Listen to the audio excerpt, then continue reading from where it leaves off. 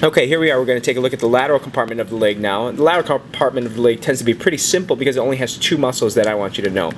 Keep in mind that when we talk about the lateral compartment of the leg, you're talking about in between the knee and the ankle, and then on the lateral side, because on the medial side, there is nothing, just tibia, bone, bone, bone. So as we take a look at this guy right here, lateral compartment, these are our everters.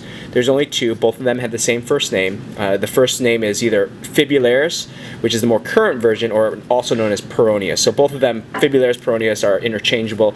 Let's take a look at the first one. This one is called the Fibularis or Peroneus longus. As you can see, it only comes from the upper 1/3 and then becomes pretty much a tendon laying on top of the brevis here. Sweeps up underneath the foot, kind of makes a sling, inserting on the base of the first metatarsal.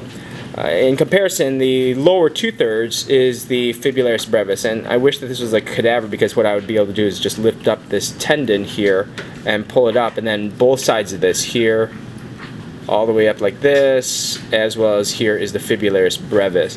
So again, just two muscles for us for our lateral compartment of our leg. This is Fibularis or Peroneus longus, and then here's Fibularis and Peroneus brevis.